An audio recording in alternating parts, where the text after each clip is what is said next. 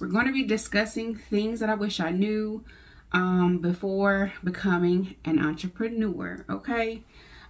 First things first, number one, nobody told me that I was going to have to fight for my life, okay? So if you're ready to get into this, let's do it.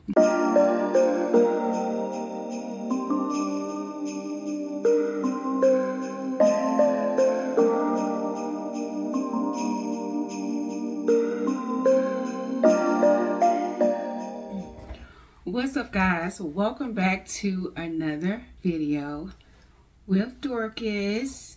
I am excited about this video. I've been wanting to do this for quite some time. I thought it would be a little different and a little addition to my entrepreneur, businesswoman life side of me. So, as you can see from the title, we're going to be discussing things that I wish I knew before becoming an entrepreneur, okay? First things first, number one, nobody told me that I was gonna have to fight for my life, okay? So if you're ready to get into this, let's do it. Okay, so I'm back, guys. I have about 10 different points or tidbits that I wanted to get into in no particular order. Just some things that I jotted down that I thought to me were important or essential for someone that's wanting to go into business or someone that's wanting to venture out into entrepreneurship. I thought they would be some things that could be very helpful to you on the start of your new journey. But before I get into that, I want to talk about a little bit about me and I guess my work history journey. So starting out in high school, I initially thought I wanted to be in the medical field. I thought I wanted to be an RN. I thought I wanted to be a nurse of some sort, but I quickly grew to learn that I really didn't like school. Well, let me rewind a little bit. Before that, I thought I wanted to be an anesthesiologist. Not because I love the craft, but because I knew the money was great, okay? I had researched it, Googled it, and was like, oh, they make big money, so I think I want to be an anesthesiologist. Realized that I would have had to be in school for about 9 years. Changed my mind real quick, okay? So then I was like, okay, I could be an RN. Cut that time in half. Won't take that long. Let's do that. Then as time got closer for me to make my decision, I'm like, Dorcas, I really didn't think I was going to just go to school. Hindsight being 2020, I wish I would have went off to school now, but things worked out the way they needed to. So after all of that, I decided to just go and get a trade, okay? I guess naturally had the gift of doing hair. So I started to go to cosmetology school. In that process of school, though, I worked probably 2 small odd and end jobs because I just wanted to try it. I worked like retail and then I did like a security job. When I say I lasted maybe a week and a half, it just was not for me. So I'm like, okay, school, doing hair is your thing. So went to school, graduated, worked in a salon. I quickly grew to know that I wanted my own. I wanted to own my own salon. Didn't know when and how it was going to happen, but I came to get my own space. Let's see, it's been 7 years now. I've had my own brick and mortar salon, and there has been some highs and lows, some ins and outs, ups and downs. And I wanted to just share with you some things that I feel like would have been helpful to know a little bit sooner than what I had to learn. Because basically I went into this thing blind. Like, I'm like, my husband, yes, he had some business sense, but to me, still being so fresh, young, and new to it, I just thought, man, I just jumped off the porch and went at it. So I had to learn as I go and just kind of pick up tips and trainings from taking classes, courses, going to seminars, just researching, Googling. The internet became my best friend. So just a lot of trial and error and a lot of I say, bought lessons that I had to spend big money and pay for, that has taught me a lot. So I got my little list over here. So let me see the first thing that I have. First thing is, and it's in no particular order. I didn't make time to put these things and make them flow and all that. So the first thing I have down is charging your worth. Okay, this is something that I just had naturally. I don't know. Like when I was working in the salon with the other ladies, I started off as a shampoo tech, and they used to let me tell the clients their prices because I was always so confident in being able to look you square in the eye and let you know this is going to cost A, B, C, and D. Okay, and not flinch at all, because, and I think that came from knowing the value of your service, knowing the value that you offer to a client, and not being afraid to charge what you feel like you're worth charging. A lot of times, being self-employed, you can tend to feel guilty about the things that you, or the prices that you charge. But I've taken several educational courses and studied on, you know, the proper way, the proper scale to charge for things.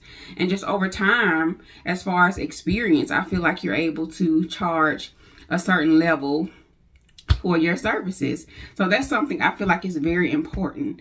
Know how to charge your worth and be confident in doing it, because if not, you're not going to make any money. Like, you set your prices, you are the one that basically oversee how you get paid. So you have to be able to know how to scale your pricing and charge your worth. Okay, build a network and relationships with people. I think being a person who, I don't feel like I'm a extroverted person, so this one was kind of challenging to me. And I had to learn the hard way that, like, you ever heard people say closed mouths don't get fed? There's definitely truth in that. Being able to communicate, meet new people, go to different functions, different events can be very beneficial to you and your business. My husband, Mr. Allen, had to show me and teach me that, because I feel like in our relationship, or our business relationship, he's the more extroverted, good at communicating, good at meeting people, never meet a stranger. He's that person for us in our business relationship. He's that's his strong suit, I like to say. And so I have gleaned and learned a lot from him in that way, because I'm normally, or used to be, the person that just shies away, not want to walk up to somebody to communicate, not want to, you know, spark a conversation and network. But I have seen so many great opportunities come out of just holding a conversation with somebody. Just letting somebody know, hi, I'm Dorcas, I'm a hairstylist. Hi, I'm Dorcas, I'm a salon owner here in Mobile, Alabama. You know, just being able to make yourself friendly can open up so many doors like you will not believe.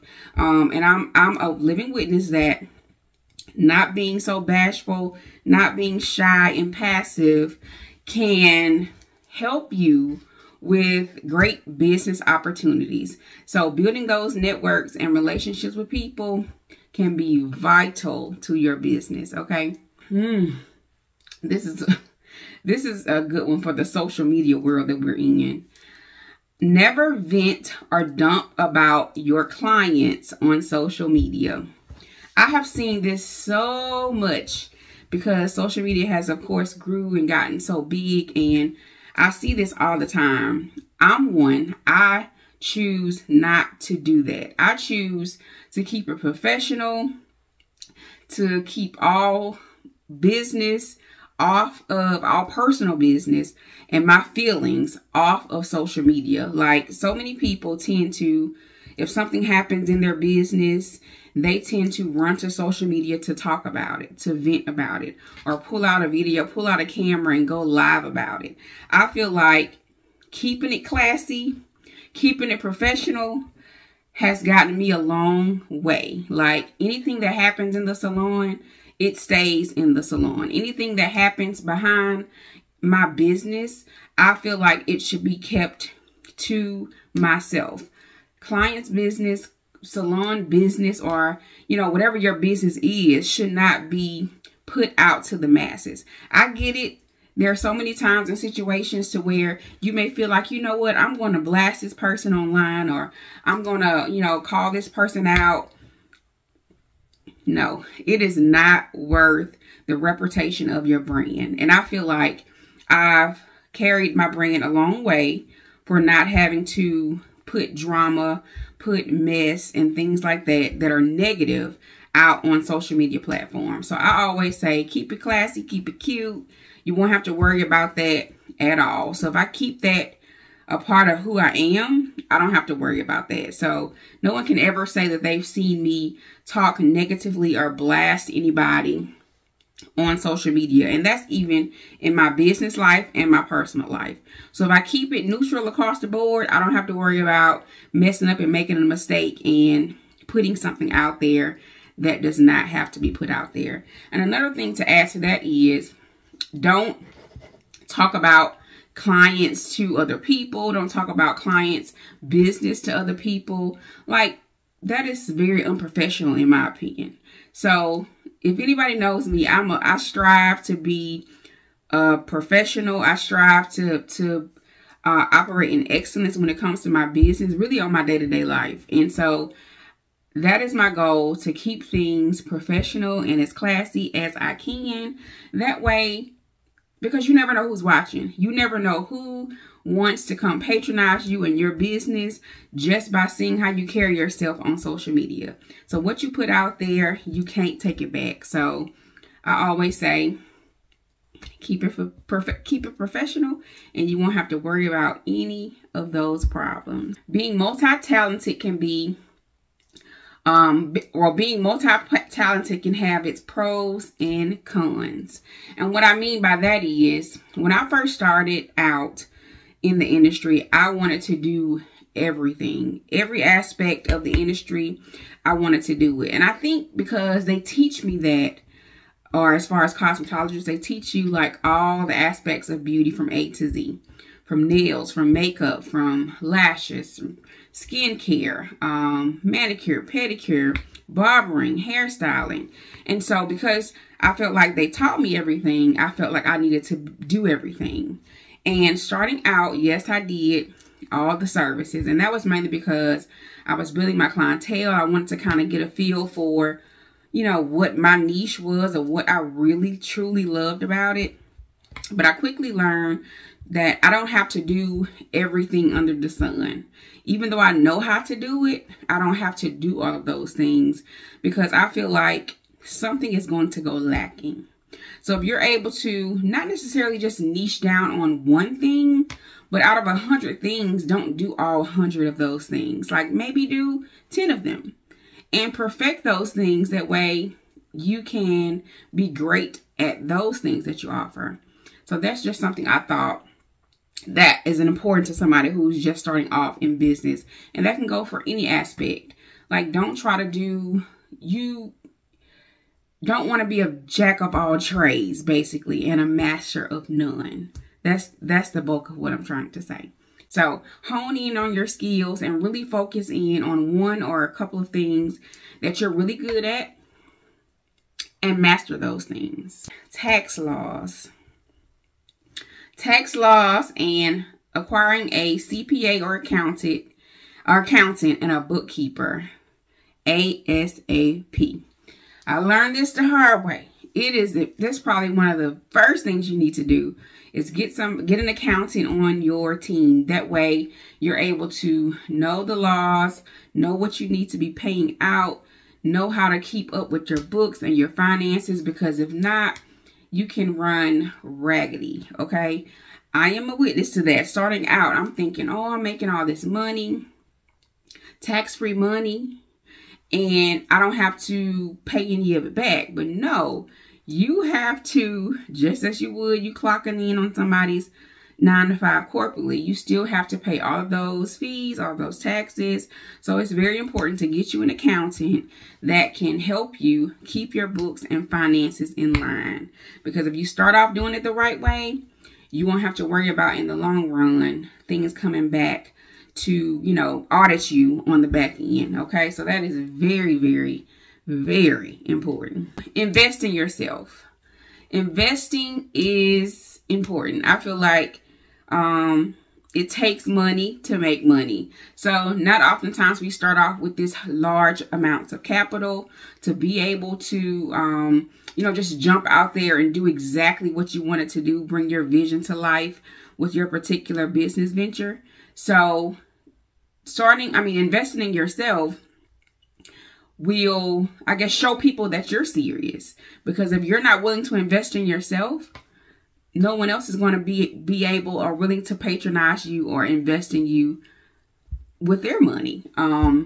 We've come across different business people, entrepreneurs, investors, and being able to sit down and talk with them to, I guess, know where their mind frame is or what they think about when they're considering investing in someone, really opened up my mind to being able to have money or put money aside to be able to say, okay, you know what?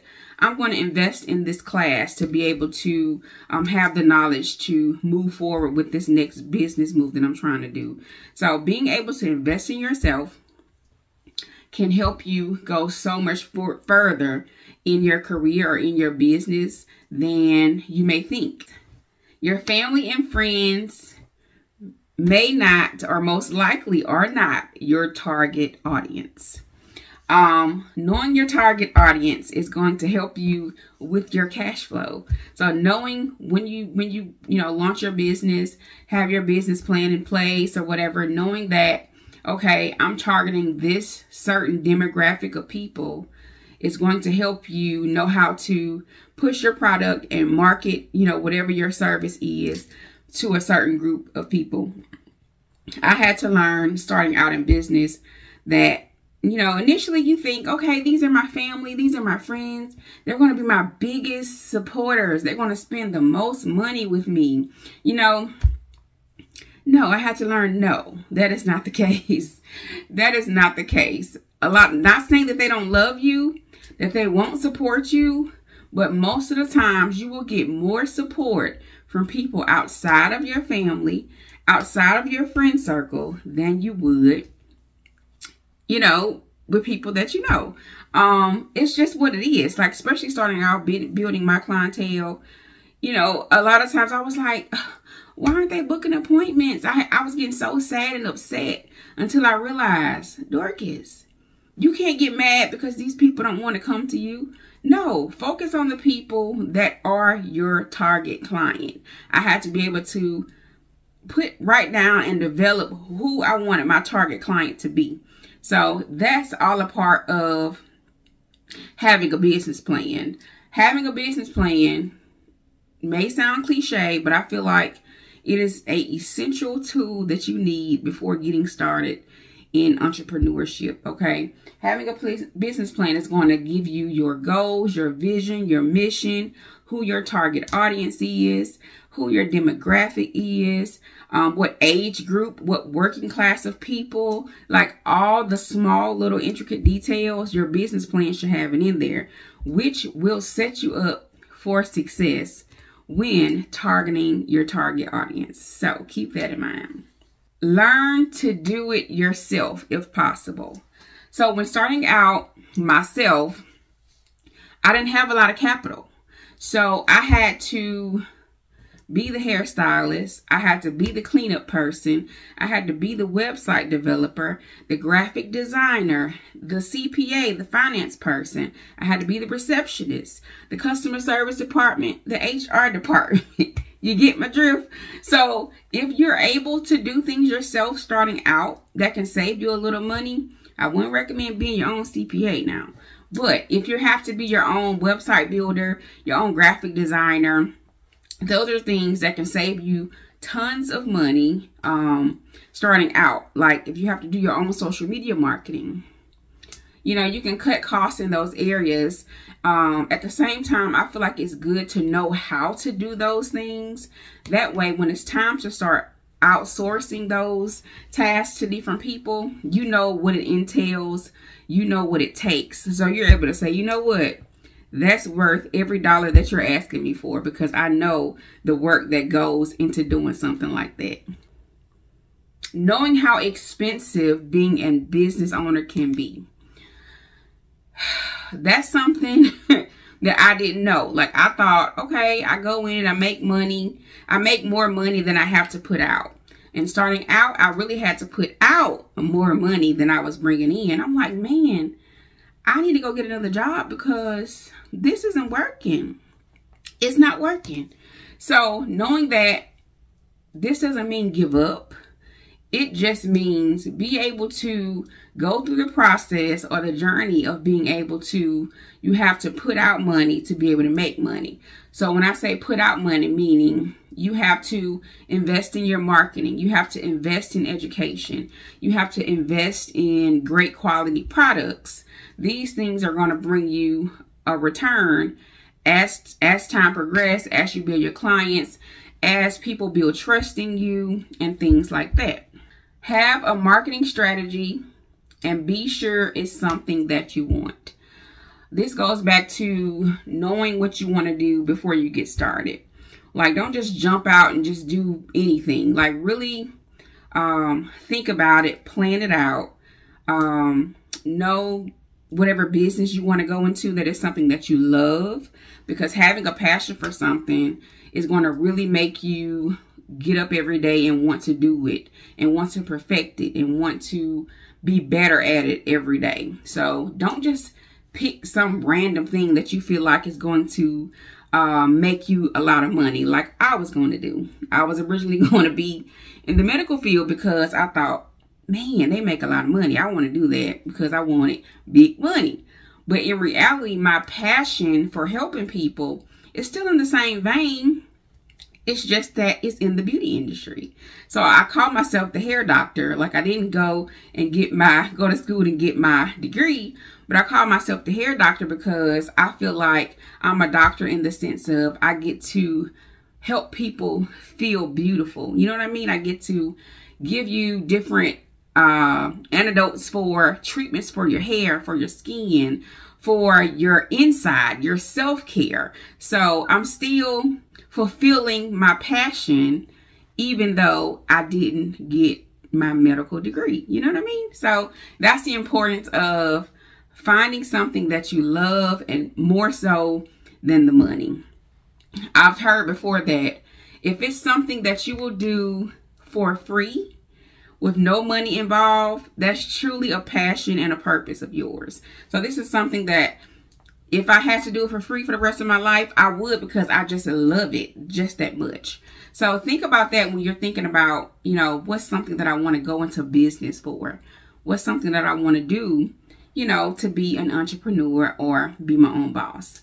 That is very important. And the last thing is to don't give up. I would be lying if I sit here and say I didn't look back and say, you know what, I want to just go to corporate. I want to go get me a 9-to-5. I'm going to go back to school and get me another degree because this is hard. But I have not given up. I chose to stay the course and keep working at it. So yes, it may be hard. Yes, it may be challenging. And there are a lot of ups and downs and a lot of things to learn when you're trying to be your own boss or when you want to be an entrepreneur. But it is so fulfilling. Like, I'm able to make my own schedule. I'm able to have the freedom to move around and do things that I need to do if need be. There are pros and cons with that because you have to have a lot of discipline when you're an entrepreneur.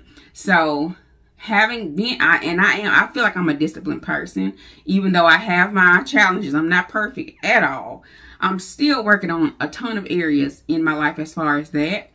But I feel like not giving up. I'm happy that I didn't give up and I stayed the course because it has been so rewarding meeting all the new people I've met as far as professional people, clients that have turned into family, being able to hear people say, you know, that I've helped them in so many ways and I've made people feel better about themselves as a person, because it's just so many different aspects and things that I deal with being a stylist that I never even thought. Like, I didn't know that I was going to be somebody who would have to be a psychiatrist to some people, or be a counselor to some people, or I may have to be a prayer warrior one day. I may have to be, you know, a nurse the next day. So, a friend, a sister. Like, it's so many different roles that I play in my career, and I love it. I love it. I love it. I wouldn't trade it, because it has been so rewarding. Like, knowing when you're operating and working in what your purpose is so fulfilling. So that's why it's important to really pray and be strategic to what you choose to go into when going into entrepreneurship. So that was my 10 little things that I wish I knew, or someone, you know, would have told me, and I wanted to share with you all about entrepreneurship.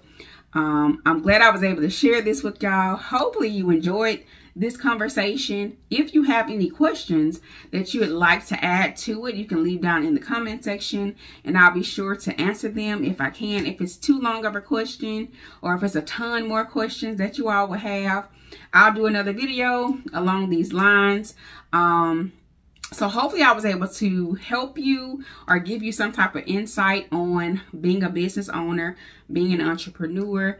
It is very rewarding, and I think it's amazing if you choose to go that route. So yeah, guys, thank you for watching this video. Thank you for making it this far, and I'll see y'all down in the comments and in the next video.